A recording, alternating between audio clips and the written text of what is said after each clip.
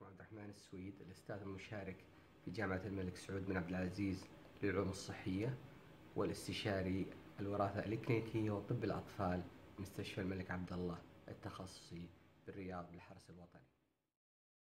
Terminology in genetics. طبعا genetics is science that study hereditary. طبعا لو تحاولنا نترجم كلمة genetics يعني قد يكون وراثة وكذا، لكن لما نجي hereditary أيضا وراثة. فإحنا نقول الجينات أو علم الجينات هو دراسة توارث أو الوراثة. التوارث أو الوراثة هي انتقال الصفات أو السمات من جيل إلى آخر. traits هي اللي السمات اللي احنا بنتكلم عليها بالتفصيل في المحاضرات القادمة. عشان بس نبسط هي نحتاج نعرف أسباب الأمراض الوراثية وتقسيمات. تقسيمات الأمراض الوراثية أو المشاكل أو العيوب الخلقية لو قسمناها بيسهل علينا نتصور فين موقعنا في حديثنا في علم الوراثة. أسباب الوراثية 3 إلى 4 أسباب رئيسية. السبب الرئيسي هو خلل مشاكل في الكروموسومات، وهذه تقريبا نسبتها حوالي 10. مثال متلازمة داون أو متلازمة باتاو أو متلازمة إدوارد أو متلازمة تيرنر، هذه متلازمات وراثية نتيجة خلل في الكروموسومات. النوع الثاني خلل في الجينات. الجينات هي داخل الكروموسوم عشان ما نخلط بينهم. طبعا لما نتكلم على أمراض الوراثية المتعلقة بالجينات نسميها احنا single gene disorders أو بعض نسميها Mendelian inheritance disorders، وهذه أمراض خلل في الجينات وهي اللي يدخل تحتها الأوتوسومال ريسيسيف، أوتوسومال دومينانت، إكس-لينك ريسيسيف، إكس-لينك دومينانت اللي هي الوراثة المتنحية والسائدة، والوراثة المتنحية المرتبطة بالجنس، والوراثة السائدة المرتبطة بالجنس. وهذه تمثل تقريبا 20%، وفي حوالي 6 إلى 8,000 مرض وراثي نتيجة خلل في الجينات.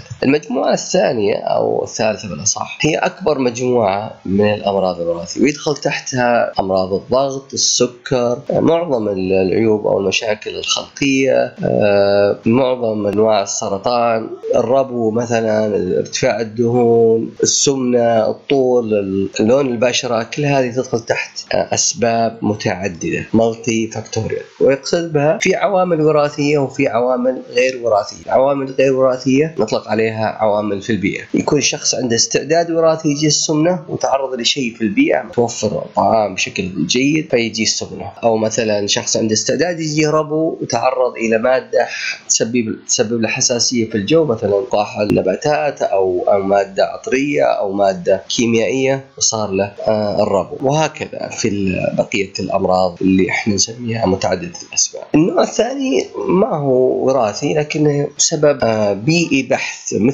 مثال عليها بعض الفيروسات لما تصيب الجنين خلال الحمل تسبب مشاكل خلقية مثل الحصبة الألمانية، وعشان كذا النساء لازم ياخذوا تطعيم قبل الحمل أو يتأكدوا أنهم عندهم وقاية أو تطعيم أو مناعة ضد الحصبة الألمانية، لأن الحصبة الألمانية لو أصابت المرأة ممكن تسبب عيوب خلقية للجنين. النوع الثالث أو السبب الثاني من البيئية اللي هي بسبب الأدوية، مثلا المرأة تأخذ أدوية مثلا للصرع أو أدوية مثلا لحبوب الشباب فجاءها أطفال مصابين عندهم مشاكل خلقية. طبعا ما تعتبر أمراض وراثية لكن تعتبر مشاكل خلقية. طبعا هذه اللي ذكرنا اللي هو single gene disorder اللي هي الأوتوسومال ريسيسيف دومينانت والإكس-لينك ريسيسيف دومينانت، بإذن الله نشرحها في المحاضرات القادمة.